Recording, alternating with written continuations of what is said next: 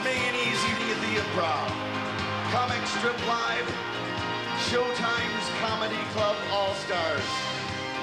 From Seattle, Washington, please give it up, Mr. Rollo! Hey, good evening. How's everybody doing? Good. You know, it occurs to me, ladies and gentlemen, that whatever prescription medication Mike Tyson is currently taking is not working. It's time we up the meds on this brother. We got to up the meds immediately. I'm suggesting a Prozac suppository the size of an old World War II torpedo for starters. Because Mike is an anger management infomercial just waiting to be taped. Mike wants to bite the whole world, man. And it all started when he bit Holyfield in the ear. Do you remember what his excuse was? He kept headbutting me. Look at my eye. Look at my eye. My kid's gonna be scared of me when I get home. I'm like, hey, the kids was terrified of you before you left the house. With duct tape on both ears going, whoo, daddy's on his way home, me, man.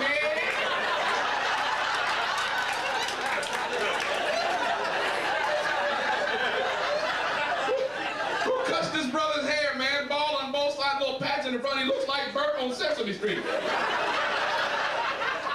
Even Muhammad Ali was shook up by it. Ali said, I told Mike Tyson, keep fighting, not keep biting. So have you ever been in public and looked at somebody and they looked back at you and established eye contact and you realized right away when your eyes met that you had made a huge mistake?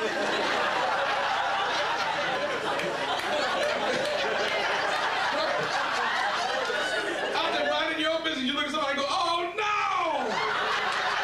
And they go, oh yeah! I'm in a McDonald's, right? And I walk in, there's this Native American dude off to the left side. As I walk in, he looks at me, I look back at him, we lock. Vulcan mind meld style.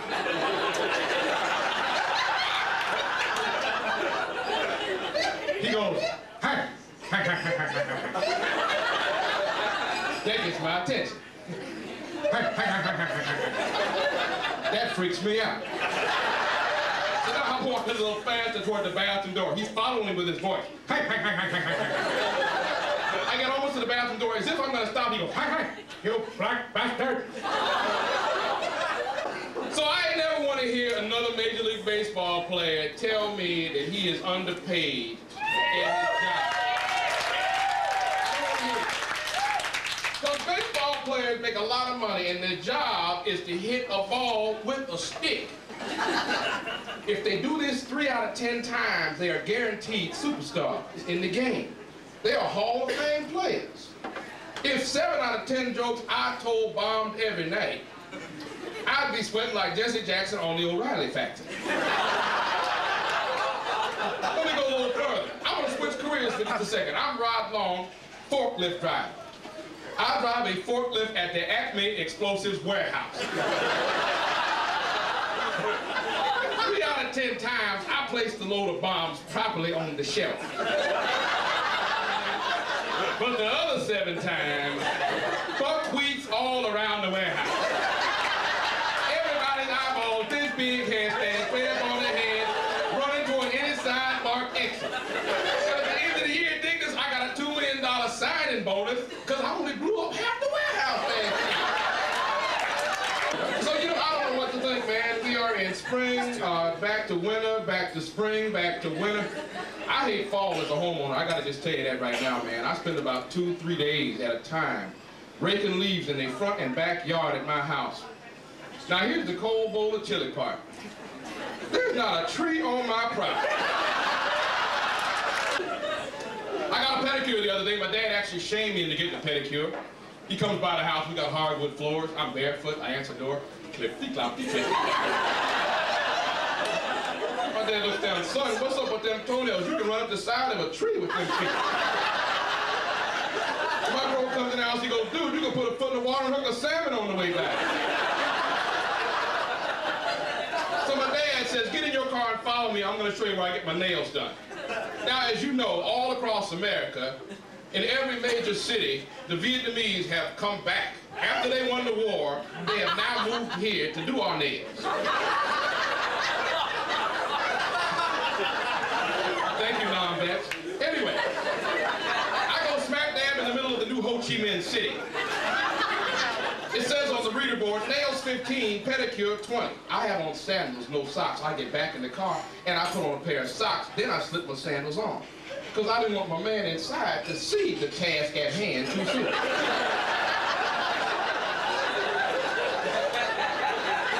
I walk in, here's a little bit of me. Good afternoon, can I help you all? I said, yeah, man, I'd like a pedicure. Okay, stay right there, remove your sandal and your socks, please. So I sit on the stool, I kick off that right sandal. He quickly sits down on the stool opposite me and starts studying the brother as I'm taking off that right sock. Now, because I know he's peeling that right sock back real slow and suggestively like a stripper would. Down to where I got the front part of the sock tucked under. It's also tucked under on the other foot. Why? To hide the fact I got 2 big holes in the front of my sock. Why is there 2 big holes in the front of my socks? Duh, that's why I'm there to see my man. I got 3 big hawk claw looking toenails on each foot. So now I pull the right sock off. He sees my foot, his eyes rounded out. He buckwheated right there top out. Wow! Where you grow a toenail like this? Jurassic Park? What you need? I said, man, I told you I need a pedicure. No, kid, you need pedicure. He goes in the back, it's a Seahawk helmet and welding goggles. Comes back, he's trimming my toenail strap that was flying over his head. He did an incredible job. I tipped him $3 Canadian. Well, I finally saw that movie Christine, the Stephen King film on the Sci-Fi Channel. It's about the car that's possessed. I'm watching this movie thinking, why don't you stop putting gas in this crazy bitch? It's unbelievable. So, in my travels, ladies and gentlemen, I get to Alaska once in a while. I was just in Sitka, Alaska, where I was a judge in the Great Alaskan Full Set of Teeth contest. And once again, there are no winners to report. But all that aside, Alaska's never a place you want to go and take a Chihuahua dog. Why? Bald eagles love Chihuahuas in Alaska. You show up in Alaska with a Chihuahua dog, a bald eagle's about 2 miles away, perched on top of a tall tree, casually surveying the whole situation. As you, the wife, and the dog disembark from the Winnebago.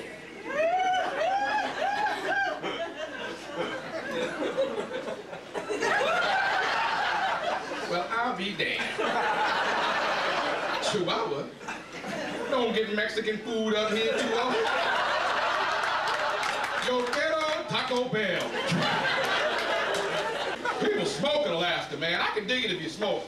But the tobacco industry is under fire. And they should be under fire because for years the lobbyists from the tobacco industry have stood straight-faced in front of members of Congress.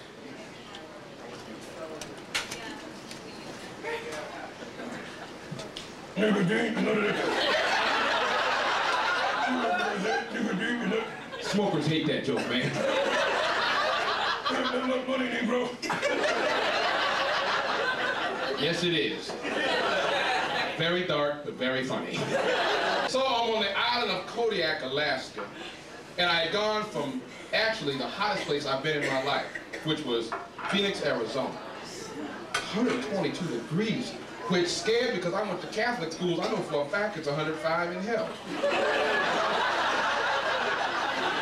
You can tell people driving without air conditioning. The guy pulls up next to me, he's steering with these kitchen pothole divisions. Windows of the car all steamed up, the kid in the back seat was spelling help on the window. I get on the water slide because I'm trying to cool off. My buddy tells me that, Rod, when you take off on a water slide, the key is always you arch your back, you put your butt way up in the air when you take off. I do this, immediately I'm fired out of a cannon. Boom! Down the chute, I'm in a whole nother gear in about 10 seconds. Now, as I head into the first wide, sweeping bank turn, I'm trying desperately to be cool, but I'm feeling myself coming up on a buckwheat pretty quick. As I hit that first series of high, wide banking turns, now I'm feeling like a member of the Jamaican bobsled team. I'm trying to get my equilibrium together. I look up at one point, my butt is next to me on the wall. My butt's trying to apply the brakes. I'm in a huge loop. I'm upside down now. Water's rushing out my nose, and there's a scratching sound. Why? My toenails are trying to grab something. I head into the final turn. There's this big woman stuck. Water dabbing up behind her back. Looks like Grand Coulee Dam wearing a red one-piece bathing suit. I'm thinking, great. I run into this woman. I'm on the Jerry Springer show tomorrow afternoon. She hits the water just before I knew I hit it. My butt hydroplanes across the pool. Bam! Bam! Bam! On the side looking around. I lived.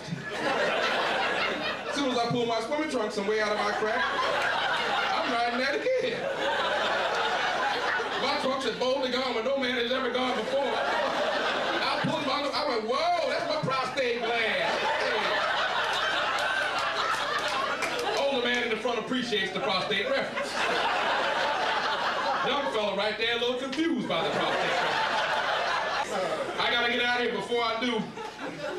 I want to tell you, hey, we Kathy Sorbo, incredible comedian. We're gonna see Kathy here in just a second. I can't wait to see her myself. We started out in the date many years ago, and we still love this, which is why we are here for you. Because we dig this and we dig you, and that you still dig being made to laugh, and not at home on your couch watching CNN or MSNBC or Tanya Harding whooping Paula Jones. So I'm in Kodiak, man, and the guy I'm staying with up there's got a dog, the lab. He's got a lab. The lab is a frisbee freak. So I'm trying to bond with the dog. I'm standing out in the front yard. The ocean's behind us. I'm tossing the frisbee. Frisbee not a black sport. Go see Shaq and Kobe at the Staples Center warming up. Hey, big fella, go long. Watch the toe now. So I'm trying to bond with the dog. About 5 of these shots. Suddenly, the frisbee lands on the roof of the house next door. In the snow. I go explain to Stormy, the guy I'm staying with, what happened. He said, don't worry about it. There's a meltdown. I'll get the ladder. Just don't worry about it. So I go to do my show that night. I come back. Stormy's dog is still next door, looking for the frisbee. Has dug a track around the house next door, looking for the frisbee. Sees me get out of the van, says, "Hoo, hoo, hoo, hoo, hoo, hoo, hoo." I found out later through my friend who speaks dog. What he was saying was, hey, hey, hey, hey, hey.